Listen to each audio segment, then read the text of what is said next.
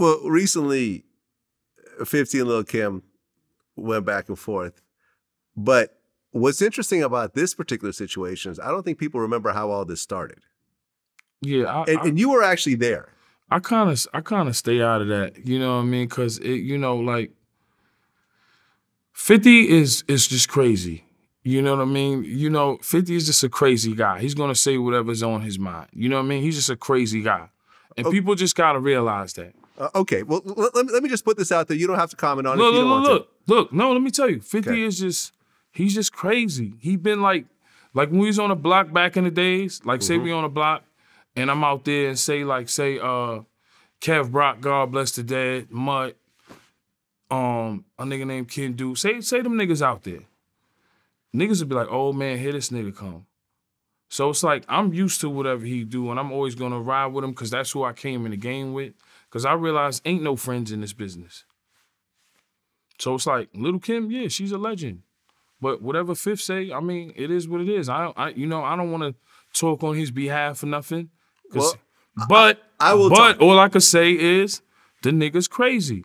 Right. You know what I'm saying? That's it. Look. That's all I'm gonna say about that. I don't want to talk about that. Okay, so I can't even put out there what I was gonna say? Nah, I don't even, let's go All right, to the next fine, shit. fair enough. I hope the two of them work it out. They're both legends in this game. And I actually said, one thing I said on Twitter recently was that Lil Kim was one of these rare female artists dudes would listen to her as well. At the end of the day, look, Lil Kim was fucking with one of the realest gangsters in Brooklyn, right? World, right? Yeah. Was 50 scared? No. Where the fuck you go? That's what I'm trying to tell you, the difference between us and these other niggas. I don't come here, I don't glorify nothing. That's what I told Hoffa on the show. I don't glorify nothing. I made my bed, I lay in it. I done been banned from MTV. Yo, yeah, you got hot in the back. Yo, all right, Chris Lighty. Hot in the back. Rest in peace, Chris Lighty. 50, let yo high in the back. MTV don't want me here. Yeah. They got me for slapping a kid. Slapping who? Jimmy Hitchman's son. Oh, yeah. I don't even want to go into that. But listen, at the end of the day, I done been banned from everything in the industry. It's cool. Like, people always want to blame us as the bad guys of hip-hop. Y'all messed up New York radio. Y'all glorified violence. When violence was in hip-hop, you know what I told them on Hoffa Show?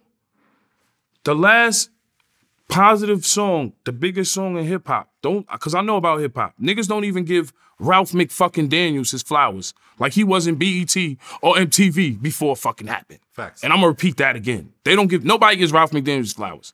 He's the fucking real pillar behind all this shit. Because when we was little kids, we fucking went to Video Music Box and watched Rakim, Kane, Slick Rick. That's what hip-hop is about. Niggas is trying to erase this shit. Let's keep it real. We don't have to have those are the motherfuckers that started that shit. Why you don't interview Ralph McDaniels? I have. Interview him again. Okay.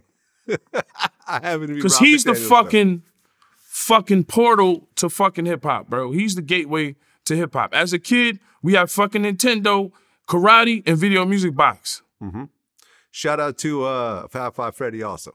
For sure, that was the first national MTV Raps. Yeah, but before that was Video Music Box. Correct. When you seen MC Light on the train with the two Jettas, come on, bro, I'm a hip hop nigga.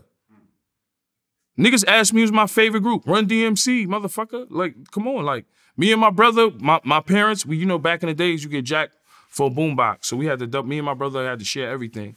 We had the double cassette shit. And my parents didn't get us no batteries, so we on the porch. We would play Run DMC, plug it up. Haitian parents, know what I'm saying? Shout out to all my Haitians. And we played that shit till the tape pop, Run DMC.